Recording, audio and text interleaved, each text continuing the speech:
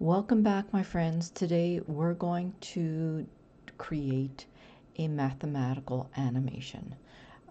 So let's get started.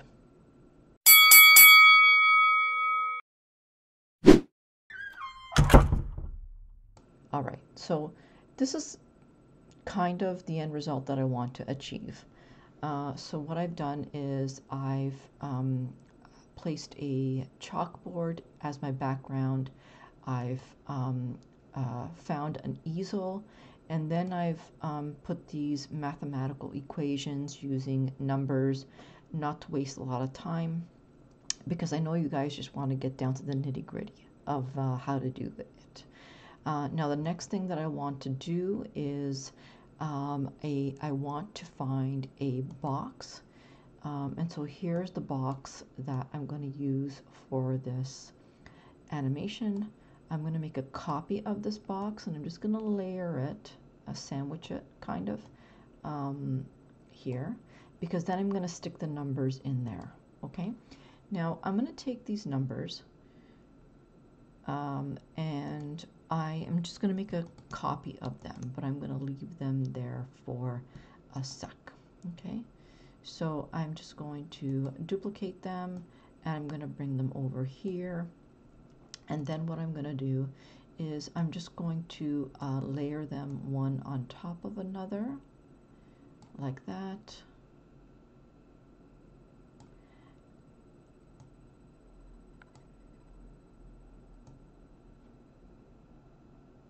And I am going to grab them and just bring them down into the box, like that. Okay, and I'm going to push them in the middle. So I'm just going to go to position, and I'm going to maybe take this and move it up in front. Okay, so now what I'm going to do is I'm going to make a duplicate of this page, and I'm just going to bring it in front of my title page. So I did create a little title page there, and so here is my a copy of my first page, which is kind of like my master document, which I'm going to get rid of this at the end, but I just wanted to have something to work with where everything was on. Okay, now that I have all my numbers in the box, I'm going to take them and I'm just going to delete them because I no longer need them. So I'm just going to garbage can them, and then what I'm going to do is I'm going to make these minus the easel. Oh, let me try that again.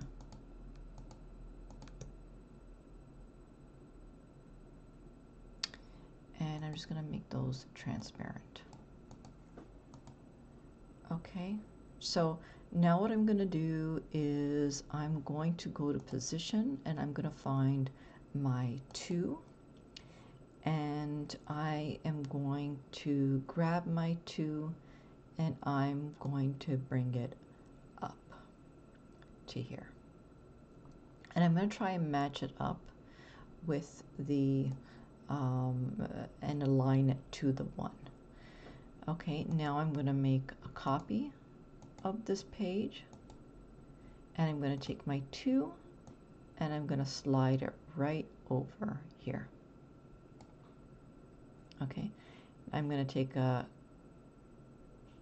copy of this, a duplicate of this page, and now I'm going to grab my 4, which is right here, and I'm going to bring it up to here, and I'm going to do the same. I'm going to try and align it with my other numbers on the same line.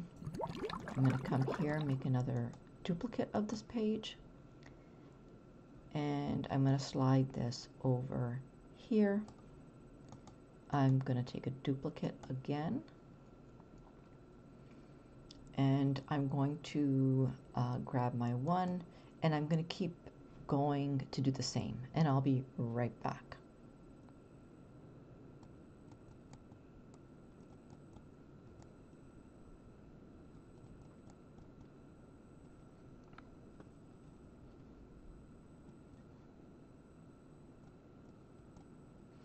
All right, so I finished doing that, and I'm just going to make a duplicate of this page again.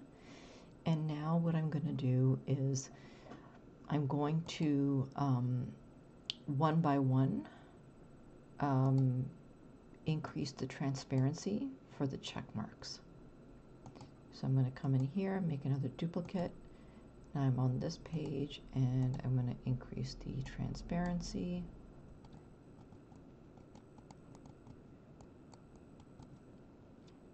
Okay, so now that we have completed our mathematical equations and added the check marks, the next thing for us to do is to add the transitions in between our pages. So what we're going to do is we're gonna just hover over between the two pages, and we're going to add transition. Just click that diamond like that, and we're going to select match and move. So we're going to select match and move. We're going to increase the duration, and you can slide it right up as far as you can, and then you're going to apply it between all pages. Okay, so now let's see what that looks like. We're just going to click the play button.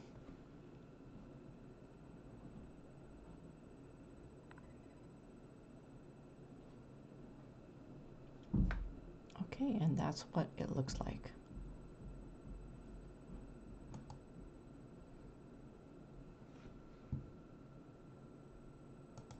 Okay, so what we're going to do is on page 2, we're going to just duplicate that page one more time, and we're going to come here, and we're just going to delete that 2. And let's see what that looks like now.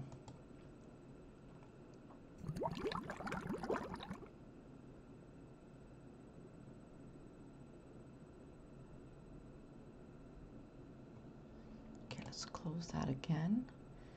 And let's go back here. Okay, so I think the 2 is missing from the box. Okay, so when I look at that, so let's look at it one more time, okay? So I think the 2 should have actually started in the box, so I need to get the 2 back in the box. So I'm just going to close this, and what I'm going to do is I'm going to come back here to this slide, and I'm going to shove the 2 back in there, and I'm going to leave that page the way it is, but I'm going to make a duplicate of it, and then on this page I'm going to grab the 2 and I'm going to move it up here. So let's see what that looks like now. There. So now it's flowing a little bit better. Okay. Perfect. Okay, I like that. I hope you like that too. And if you like this video, please don't forget to give me a thumbs up and subscribe to receive notifications of when new content comes out. Thank you for joining me today.